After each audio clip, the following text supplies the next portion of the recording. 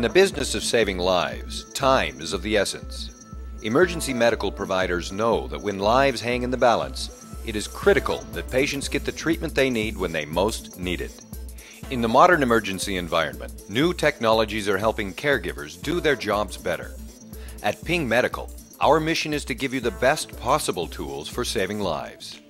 Pyng Medical has worked extensively with emergency doctors and technicians, and we understand the needs and demands of the field. Dedicated to improving emergency care and advancing emergency technology, Pyng has produced the FAST1 system for adult intraosseous infusion.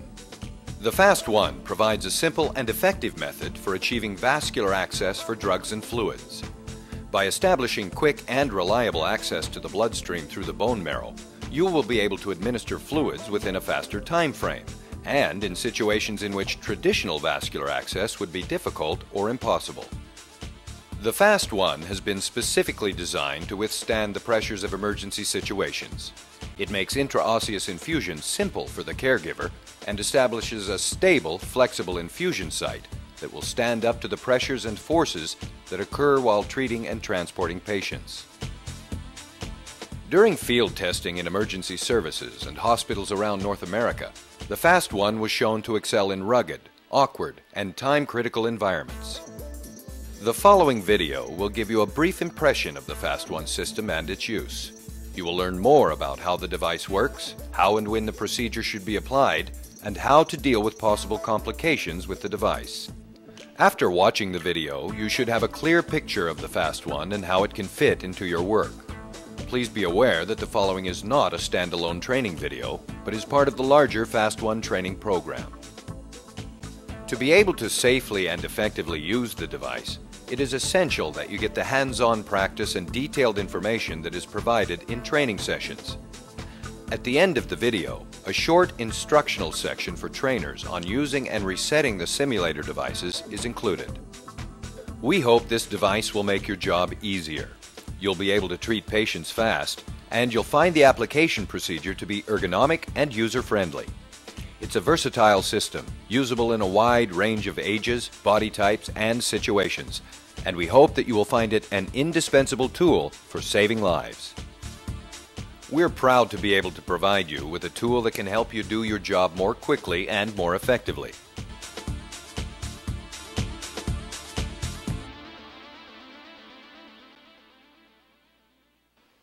This FAST1 training video features an overview of the FAST1 system, a real-time demo of the system in use, instructional procedures, precautions, and troubleshooting. There are two optional sections. One is a module for caregivers who will be removing the FAST1. The other, a module for trainers showing how to reuse and reset the training devices.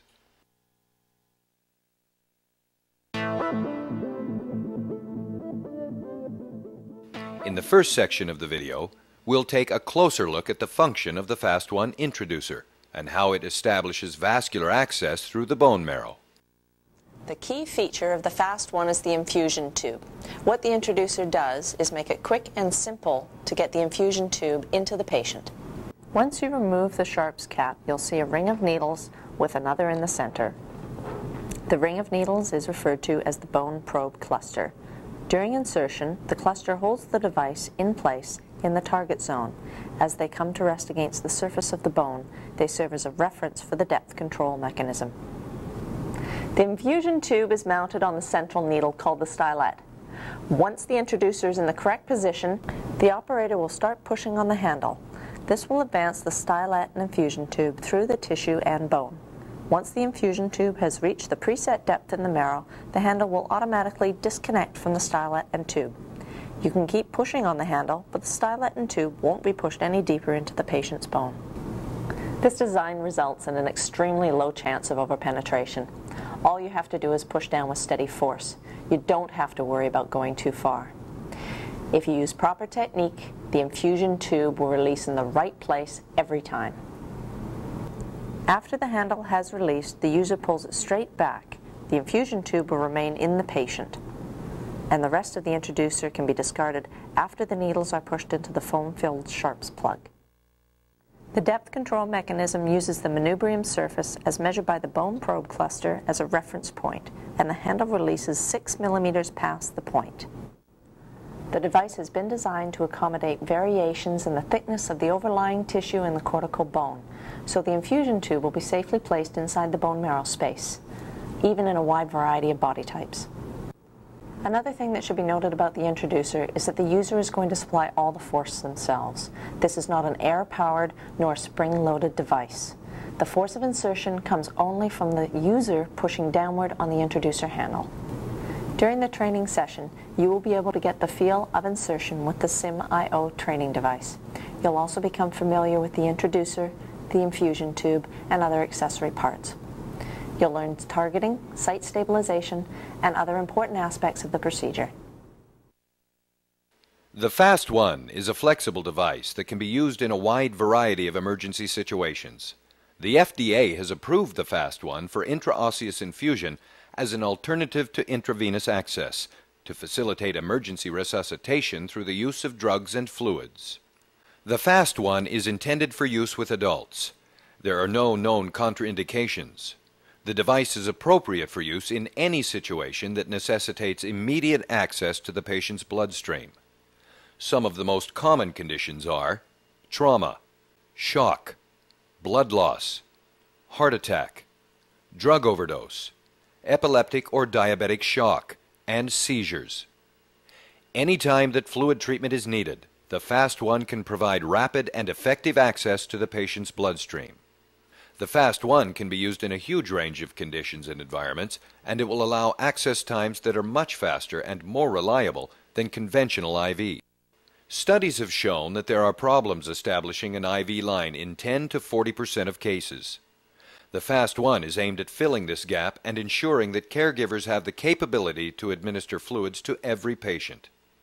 With the FAST1, you can establish a line early and have less delay in transporting a patient. Vascular access with the FAST1 is also extremely valuable if there is difficulty placing an IV line due to collapsed veins or trauma to the limbs. During the field trials, paramedics also found it useful as a second line to an original IV placement.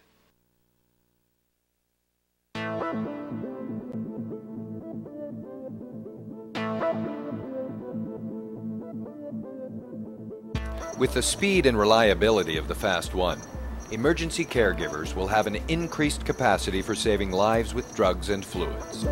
This is a real-time demo of the FAST1 procedure.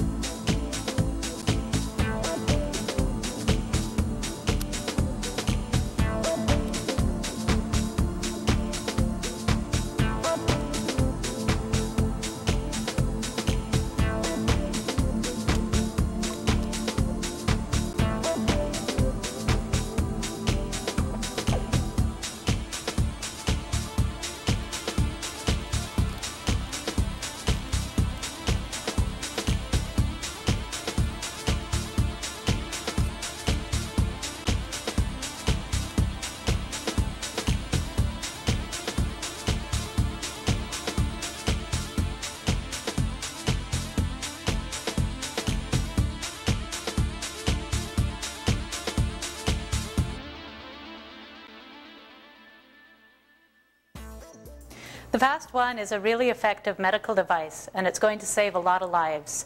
But users have to know how to use it properly, so I'm going to walk you through all the steps on this cadaver. After the decision has been made to use the FAST1 and a packaged system has been obtained, the first step will be to undo or cut the patient's shirt to expose the sternum. You want to make sure that the clothing won't interfere with you placing the device. At this point, you should also check that there's no trauma to the sternum. Once the site has been exposed, it's important to use proper aseptic technique. The insertion site is located at the top of the sternum, just below the sternal notch. Pyng has included alcohol and iodine prep pads for preparing the site. We use the iodine prep pad first and give the site a thorough wipe.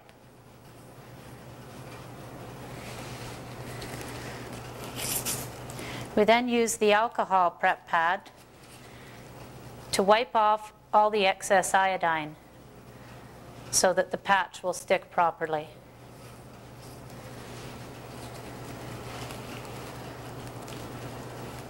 Once the site is cleaned, we're ready to start placing the device.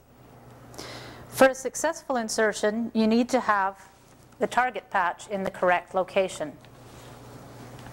Before you landmark the position of the patch, remove the top half of the backing. It's labeled 1. Use an index finger to feel the patient's sternal notch while holding the patch in your other hand. Place your finger into the notch and make sure your finger is perpendicular to the manubrium. You'll notice that if your finger is not at the right angle, you may place the patch further down the sternum or too far up the sternum. With your finger correctly aligned with the patient's notch, place the patch so that the notch in the patch is aligned with the patient's sternal notch. Push it right up against your finger. Check that the patch is aligned with the patient's sternal notch and that the target hole is directly over the patient's midline. If everything looks correct, you can press down on the top half of the patch. Then, remove the bottom half of the backing. It's labeled 2. Press down the patch securely onto the patient's chest. These tabs can be used if the patch doesn't stick properly by applying tape to hold the patch to the patient's chest. Again, the patch is critical in placing the device because it shows where to insert the infusion tube. After the patch has been put in place, verify once more that positioning is correct and that the notches match and that the target zone is directly over the patient's midline. After the patch has been placed, the insertion is ready to begin. Before you take the sharps cap off the introducer, locate the foam-filled sharps plug in the FAST1 package. The plug will be used immediately after the insertion. Pick up the introducer and remove the clear sharps cap by twisting it slightly and pulling it away. Keep your hands well clear of the needles at all times. Keep the cap close by as you'll replace it later. Right before inserting the introducer, check again that the patch is correctly placed by again holding your finger at the sternal notch. Hold the introducer handle with a firm grip and place the bone probe needles into the target zone. Make sure that all the needles are within the zone. During the insertion, proper technique is very important. For the depth control mechanism to function properly, the introducer needs to be inserted perpendicular to the manubrium. When you place the needles inside the target zone, make sure that the needles and the introducer handle are at a 90-degree angle to the skin. Once you've got the angle correct, you can start pressing down. To insert the infusion tube, you need to push with a firm, increasing force. Keep your wrist and your elbow in line with the introducer to make sure that the force is axial all the way through the insertion. Don't use extreme force, just push down steadily and stay in control. Don't twist or jab the device. While you're pushing down, you're pushing the infusion tube through the overlying tissue and through the bone into the marrow space. Here we go.